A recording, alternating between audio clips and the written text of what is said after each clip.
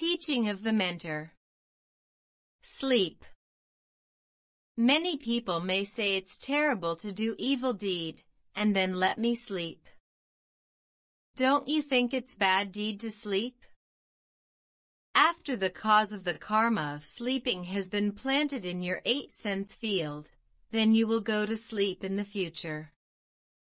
It's very easy for a lot of people who like sleeping to become that kind of sloth. Maybe someone don't know what is called sloth. In Australian, there is that kind of sloth. All of you can look into it, and you will know how lazy it is.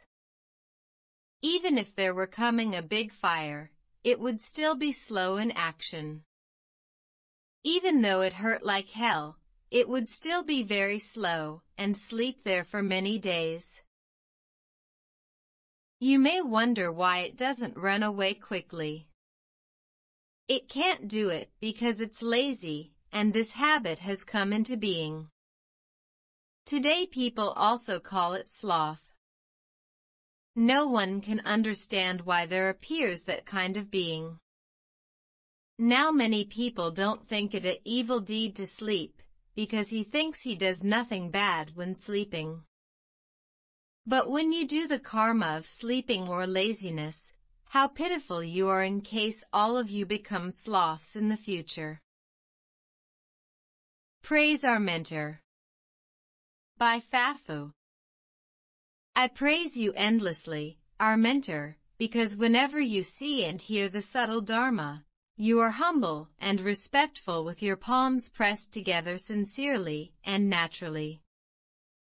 I praise you endlessly. Crossing the threshold of the temple, you shouted loudly and scolded him to death, so that he shrank immediately and escaped without a trace, not to mention entering the temple. I praise you endlessly, our mentor, because when the disciples said they felt sad when finding you take medicine, you replied, "Hope all of your faith will move the mountain in the future."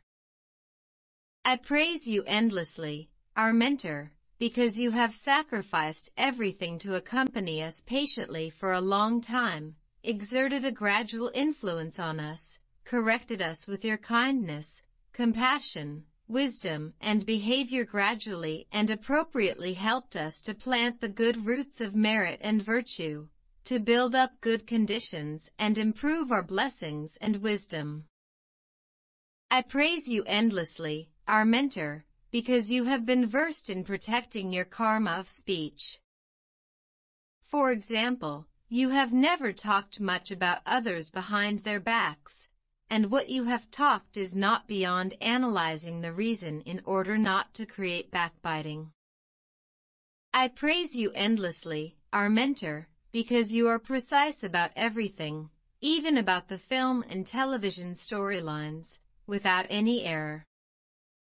I praise you endlessly, our mentor, because you have been established in caution, deeply knowing that all is lost due to one wrong step.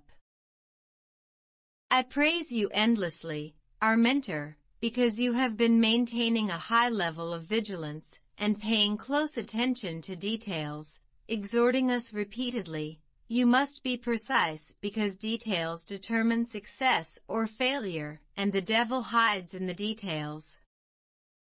I praise you endlessly, our mentor, because you have never wanted to take advantage of what others have given.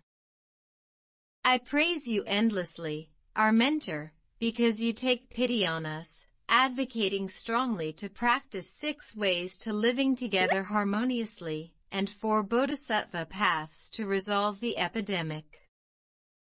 I praise you endlessly, our mentor, because you have always owed the endowment and reputation to the Buddhas, bodhisattvas and sentient beings, always ashamed of not doing the job well. I praise you endlessly, our mentor, because you are proactive, not attached to fame and fortune, and pure in causes and results.